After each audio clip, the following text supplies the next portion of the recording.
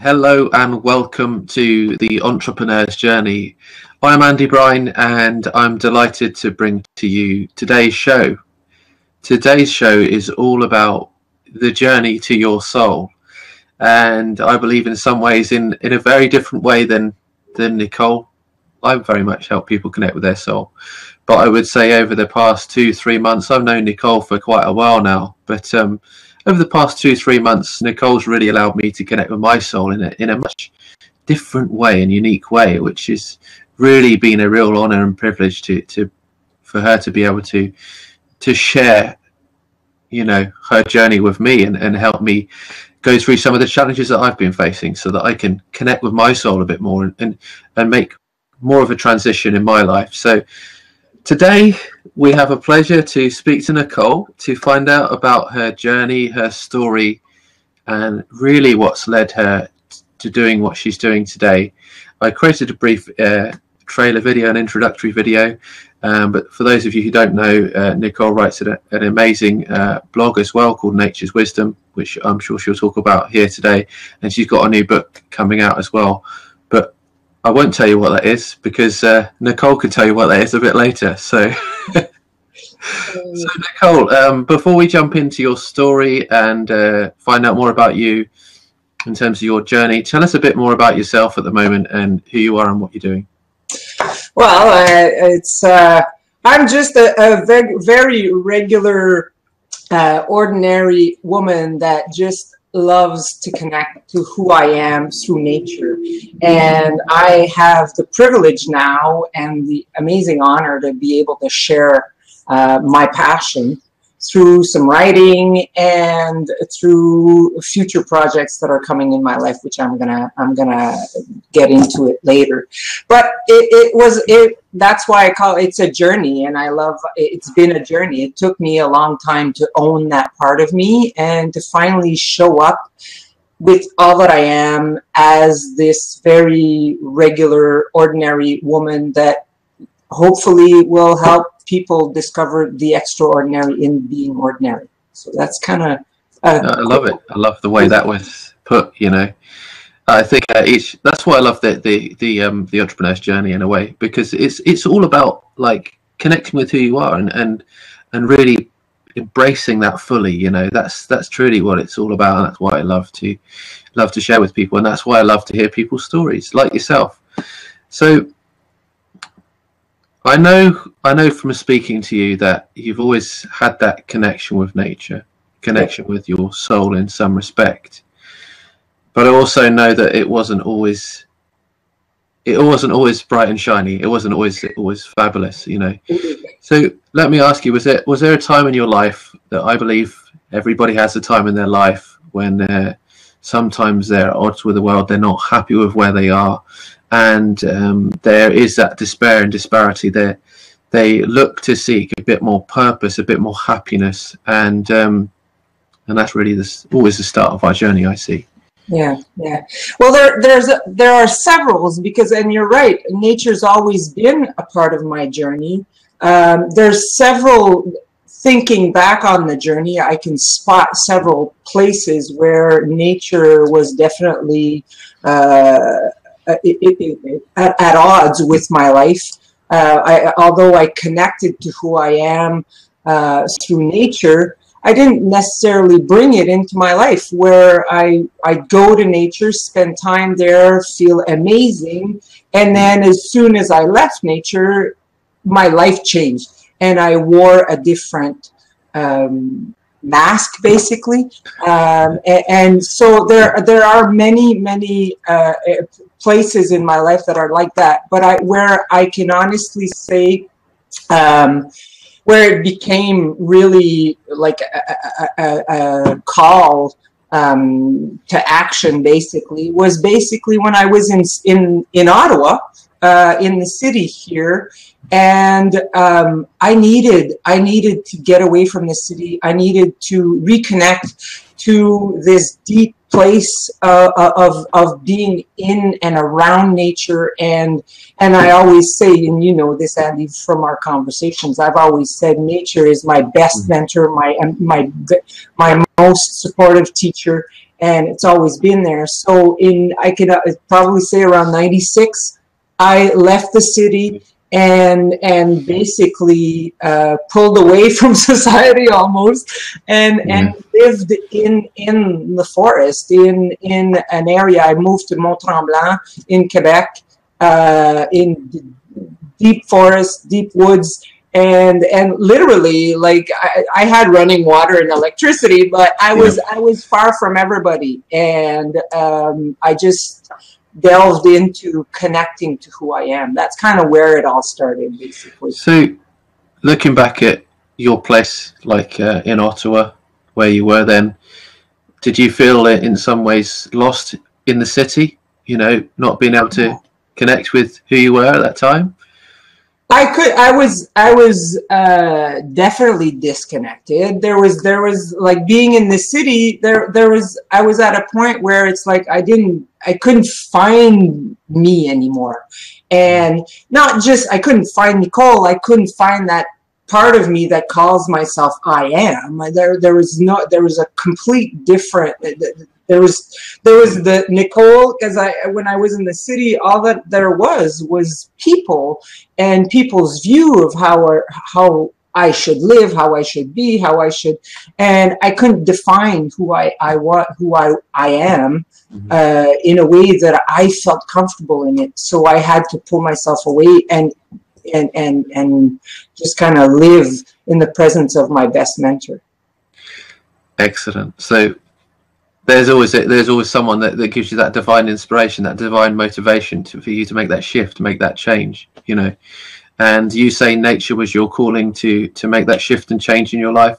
Was there anybody that was an inspiration that might have led you to seeking back nature's wisdom?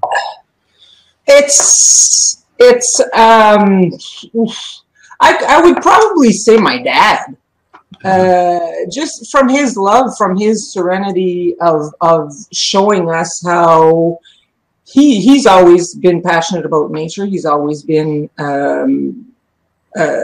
very close to it, and it's always been a huge part of his life. And that would probably be his love of it, and both my parents, but my dad was a lot more present within it. My mom was a lot more, she would live in nature, be part of it or whatever, but my dad would bring us to nature and take us on hikes and camping and whatever. So yeah. So now that you've stepped out, you've moved away from Ottawa, you've now, where did you move to in the end then? In the forest, would you say? In Tremblant, in Mont-Tremblant, which is a resort area, very touristy, but just where the mountain is. But I was on the outskirts, so I was about 20 minutes, half an hour from where the tourists go. So I was about an hour and a half, 2 hours north of Ottawa. Okay, excellent.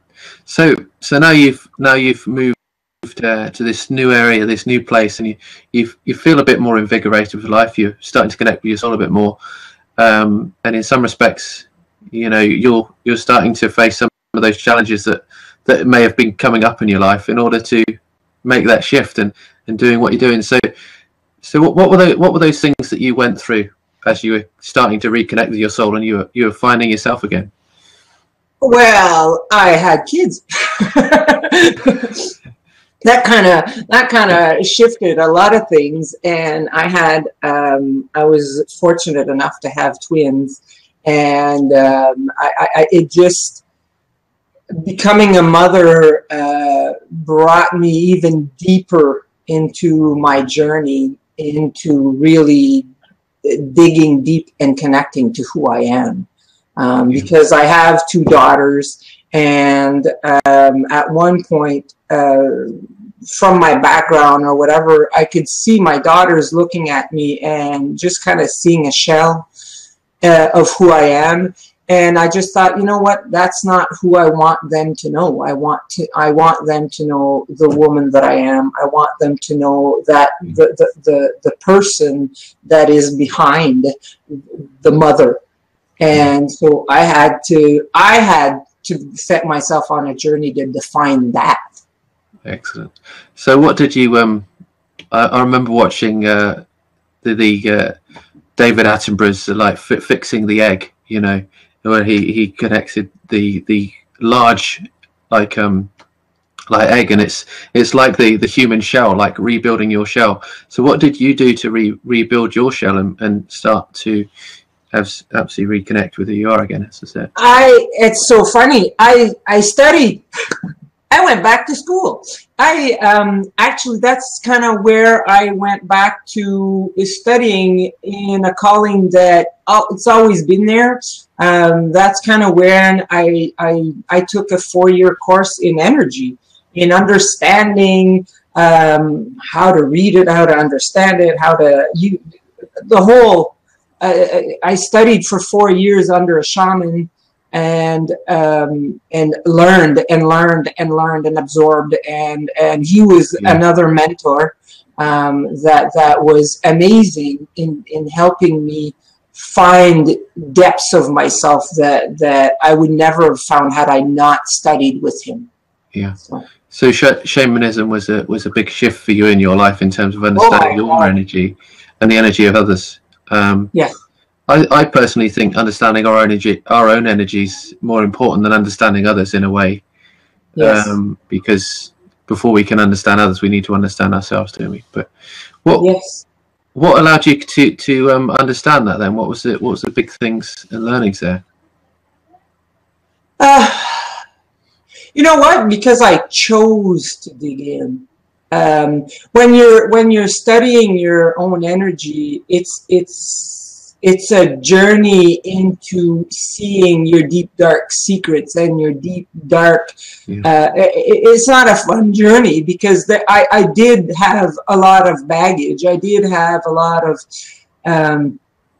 things that needed to be cleaned up and needed to be released and removed and so on and so forth. So I think that studying, taking that course and digging in was a choice that I did, and I got absorbed in it. Like, it became my life, my life's purpose, my life's, like, it just took over my life in those 4 to 5 years that I was on that path. I dug in because I really wanted to connect to who I am.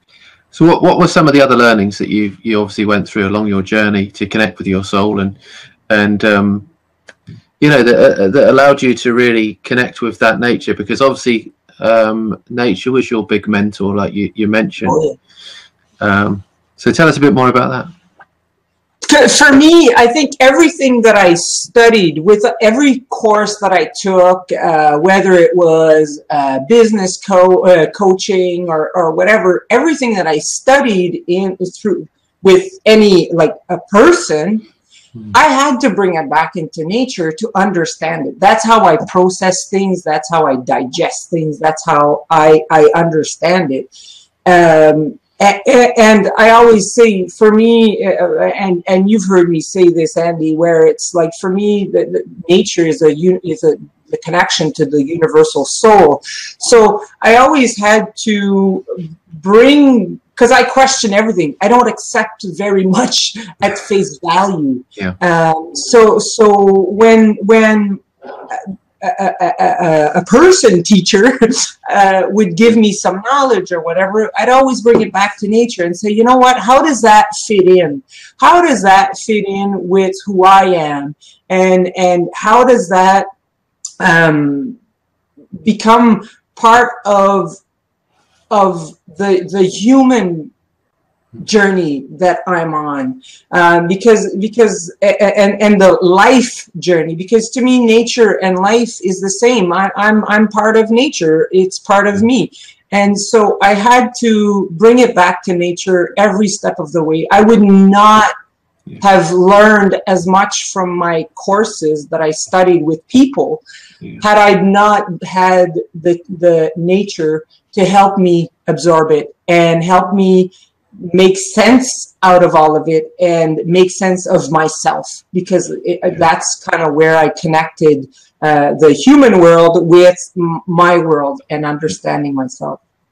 Yeah, I love it. So looking at connecting with nature, how did you connect with nature in a way that allowed you to transform your life, and in regards to building that shell again? Was this for me? Pardon? Was there any specific things that you did in order to make that there are lots of things. I have a lot of rituals, or a lot of ways of every morning I take a walk. It's a necessary part. It's where rain shines, snow, cold, it doesn't matter.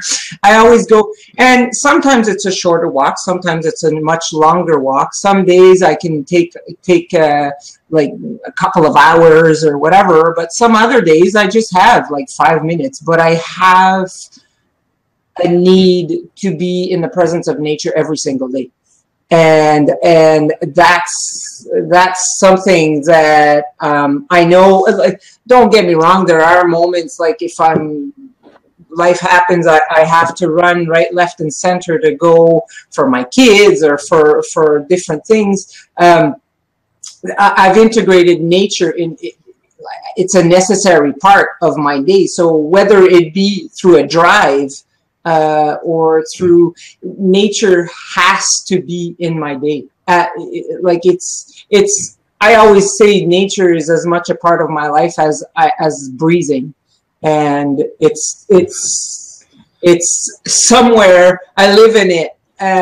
It's part of my everyday, and even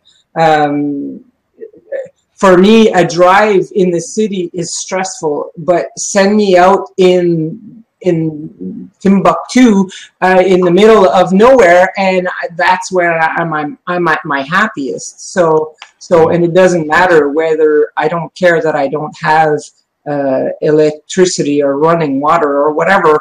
I like it, but I don't need it. And I think that's where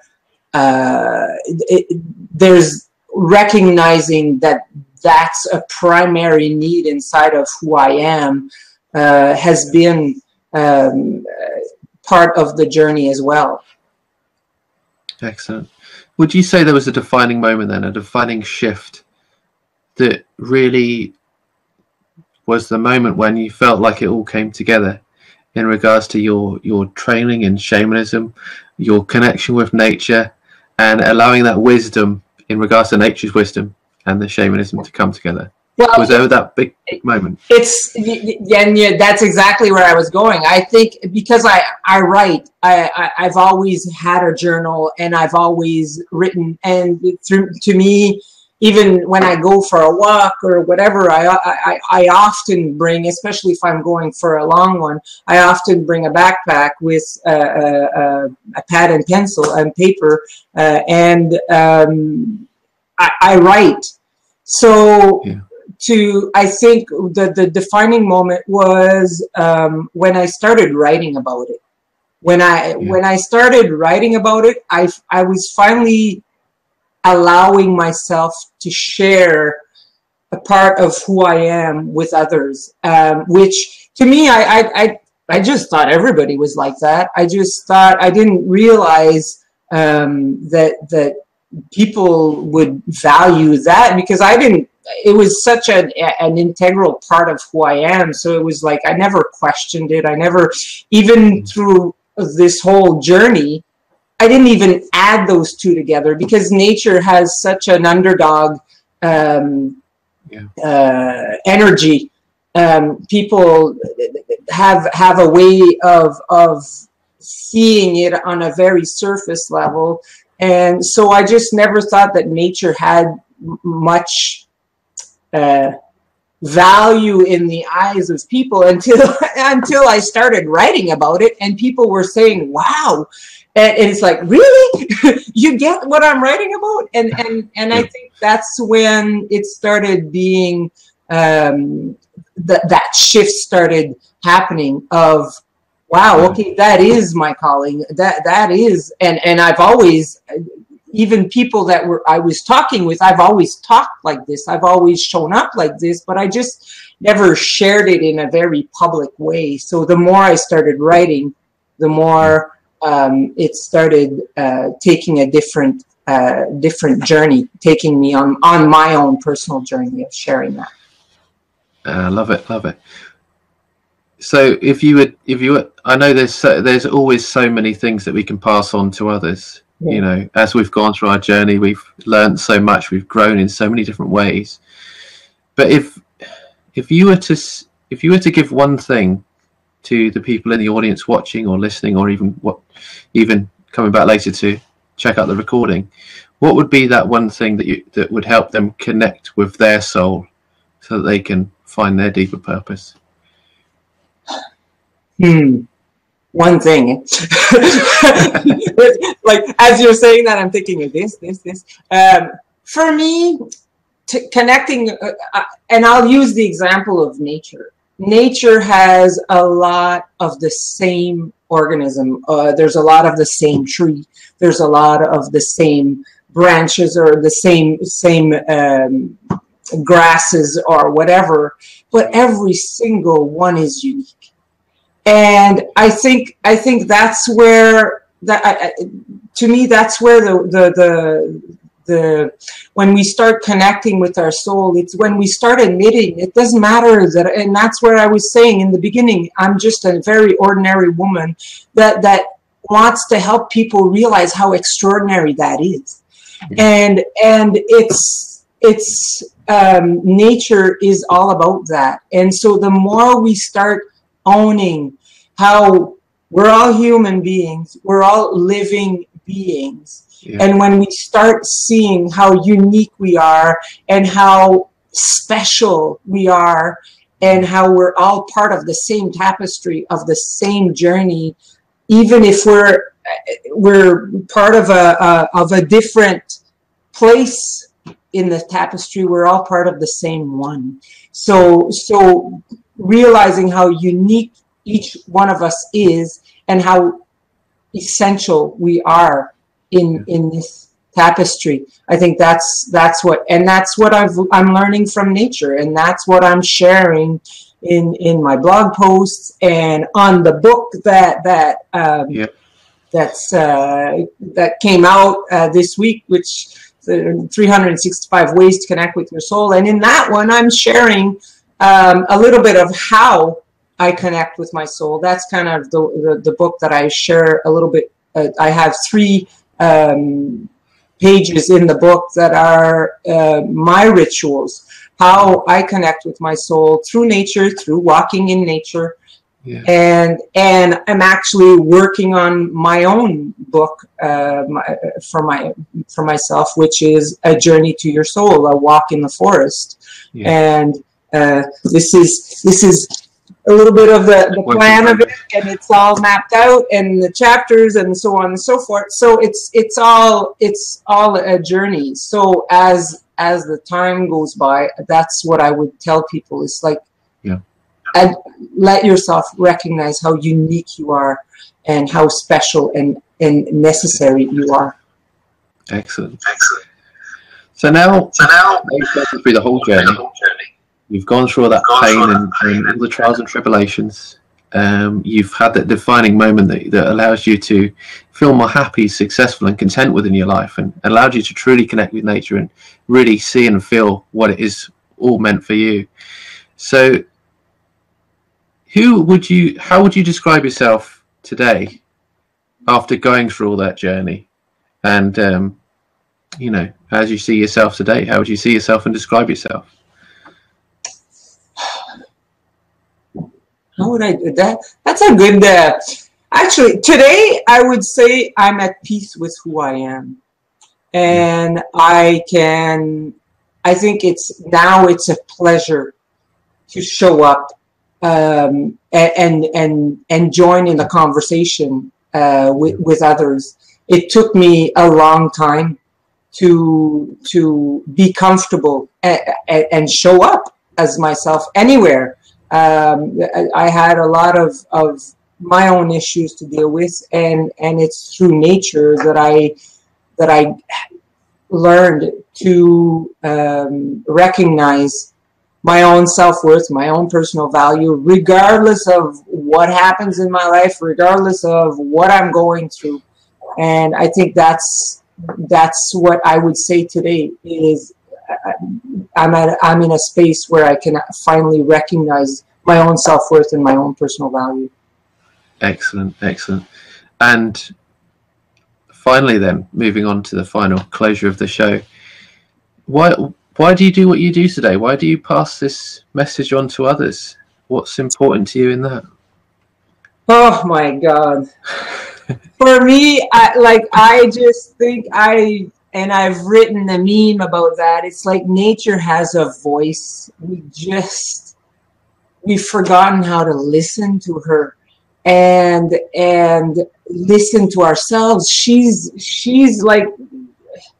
got so much knowledge. She has, and I speak of her as if she's a person. Yeah. Nature is she's a wide open book, and listening to nature, we can listen to ourselves even deeper.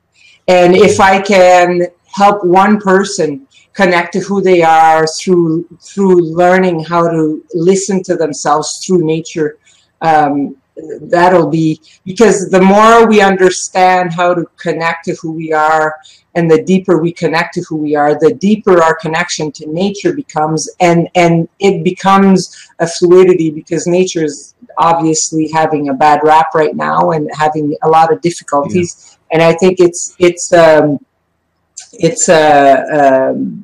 testament of how we treat ourselves. And so the more we connect to who we are through nature, I think it's going to become this yin yang and this fluidity and this infinity loop where the energy is going to flow a lot better. Definitely. And when you said that, I was just thinking, so the ebb and flows with nature, the ebb and flows with our minds, our bodies, our souls, and as we understand our own journeys, Yes. Yes. So where can we find out more about yourself? Well, for now, this year, I'm on a journey. 2015, I'm on a journey to writing my own book, like I said. But I will be launching a program in 2016 where if you want to learn how to connect with me, I'm at NicoleLevac.com. That's my name.com, and everything's there. And the book that just came out is on there. Pretty much all my journeys, all my products are on there. So when if you want to follow my journey, and I'll be announcing my new program in 2016 and going from there. Love it, love it. Hey, Art. Yeah, it's good to see you out in the room as well. So one final thing then. What I know you've said one thing already, but what else would you say to leave people with in regards to connecting with their soul? It may not even be connecting with nature. It may be what you've learned in your practices of shamanism or other energy work. What other lasting lesson can you share with people? You know what? Time is your best ally. Don't make it your worst enemy. Mm-hmm. Allow yourself to learn to wait. And that is probably and that is definitely from nature. And I see people wanting solutions yesterday and wanting answers so quickly, and everything comes in its own time. And I would say, time is your best ally. Definitely. Just trust time. Definitely. And I think that's a very good place to end it. And there's always a hidden meaning behind these messages, and I thank you for that message today, and for all of you for connecting to the show and connecting with your soul As Nicole has mentioned, you can find her on her website, NicoleLevac.com, and obviously you can follow her on social media.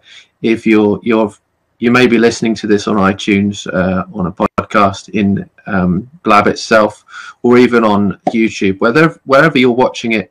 All the links will be below this video to connect with Nicole, so that you can connect more with your soul.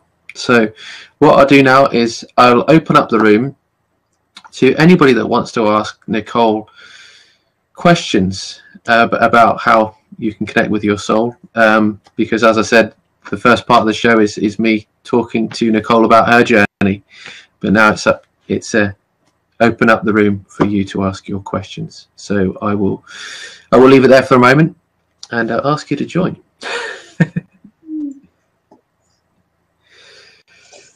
So we've got a little bit of an audience. Yeah, we've got a very nice audience. And what I will say is, I usually say this during the break period. I often help people write business stories for their business and their brand, and this is a story that allows them to connect with who they are and what they do, and at the same time allow people to connect with them or see them as, it may sound cliche, but heroes in their own business or in their own life. I like to work with spiritual businesses, entrepreneurs, people who really want to make a difference in the world. It's a very holistic approach, but if you're interested in writing a business story for your brand and your product, then I'd love to connect with you, and I'd love to work with you. We haven't got anybody jumping into the show at the moment. Actually, we do have Art, so we'll get Art to join in and ask his questions. Hi guys. Hey Art, how are you doing? I'm good. I got in here late. I wish I had been here sooner to hear you and Nicole talk about this notion of the entrepreneur's journey. The journey to your soul is a very powerful idea. And can you summarize in like 30 seconds what that theme really means? Well, it's basically the journey. It's basically my life story in how I connected to my soul through nature, and the how it started as a young kid, always with nature being present, and basically how I moved from the city to the mountains in the deep dark forest, and just found myself there. And, wow, that's powerful. And I guess, you know, each of us has the same opportunity, whatever path we choose, right? To I know when I lived in Manhattan in New York City,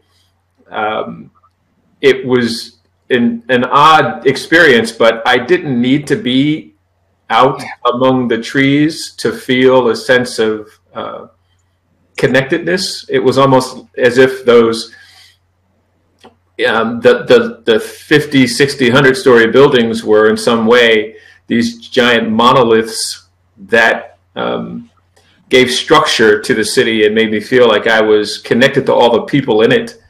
And maybe it's just New York. It's one of those communities like Paris or London that, you know, I like you really appreciate nature, perhaps not as much as you do, but there's something about the city that I connected with. Maybe it was just me, but what are your thoughts on that? Was I tuning in to Central Park, or was I, which is the only grassy area?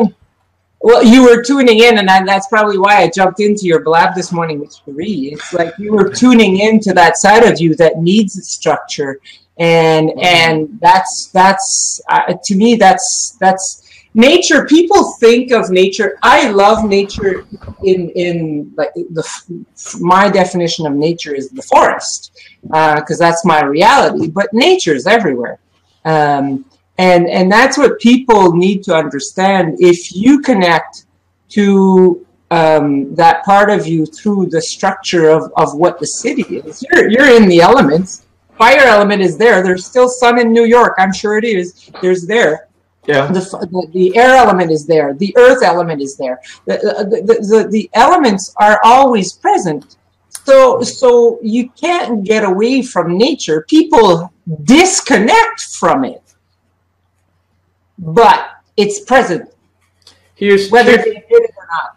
As you were talking, it occurs to me, because I'm asking, that's really a question about my connectedness to New York, but I think in listening to you, the answer occurred to me, and that's the idea that much of what I think about in recent history connects me to the sense of primordial, that we as humans have always been in the state of our biology, our neurology. We have a certain way of behaving, and that has not changed. The things around us have changed. So when I go to, there's a beautiful cathedral in Los Angeles. It's Cardinal Mahoney's Cathedral. It's called Our Lady of Angels. It's a very modern cathedral. It's not like Chartres in France or anything like that. It's very modern. It seats maybe 3,000 people, if not more.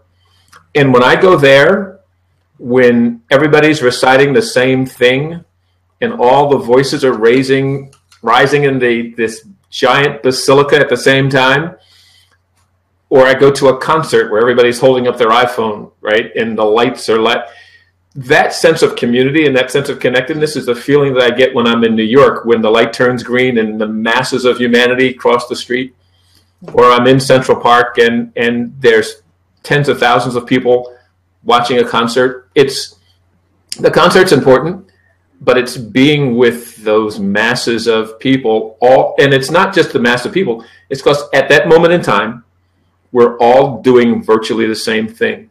Yeah.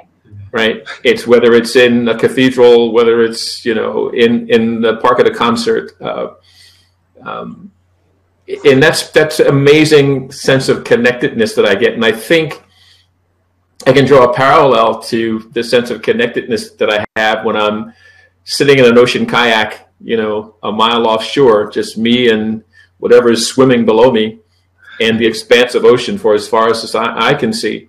I feel a sense of connectedness to the earth. And so on the left, I've got connectedness to the earth. On the right, I've got connectedness to my fellow man. Yeah. And I thrive on both of those things, I think. That's why I like New York. Thanks for letting me talk that out. I thought that was awesome. No, I love it. I think. And it's such a, look at the parallel and sorry, Andy. That's all right. That's all right. No, that's fine. I was just when I was just thinking about that, I just thought exactly what you said earlier. It was all about that listening. I think a lot of people, when they're in the city, they're in this busy environment and not really listening to what it is that's there. So it doesn't matter where we are. For me, it doesn't matter where we are. But when we listen, we can connect and be present. And it doesn't matter whether we're in the city or in the country. But it truly allows us to connect with our soul. So. And it's that's what I was saying. It's a parallel. Look at and your image of the city. Bring that same image and take that and go into the nature, into nature. If you start looking at nature, is all about everything coming together. It's not people. It's the energy. It's the same. So it's the same thing.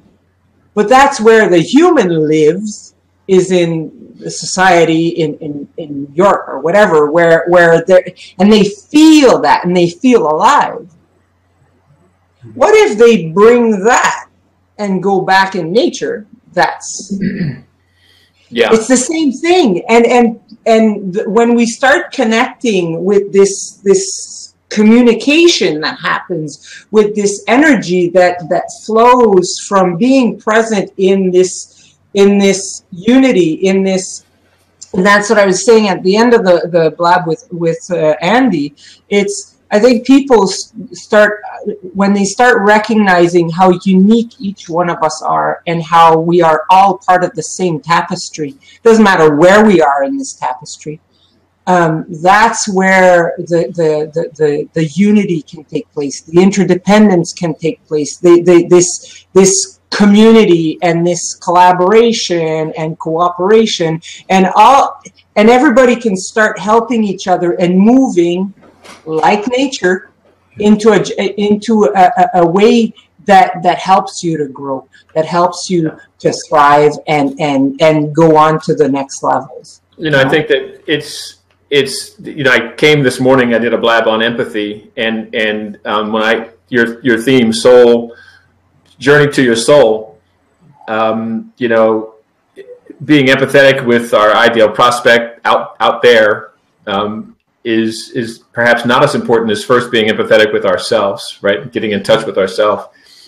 And I think when I'm in the city at that concert or in the cathedral or wherever I'm at, where there's people that are doing exactly the same thing at exactly the same moment, that's empathetic. That's empathy, because I know what they're doing and I'm doing exactly the same thing. When I go to the forest or sit on the ocean in a kayak, that might shift to intuition, and I'm really having a sense of my place in the world.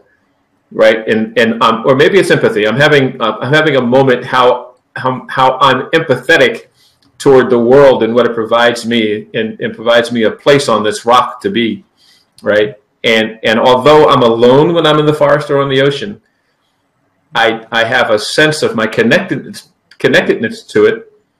I know my role, and I know its role. And it's absent people in that conversation, and it's kind of nice to know that I'm nurturing that sense of connectedness to nature, and to go to what Andy would probably say is that I'm building the narrative of myself as the hero, and nature as the mentor on my journey, right? And as I visit nature, or I think about nature, or I look at the plants I have here, the mint and the lavender I have growing here just in front of me, that's nature.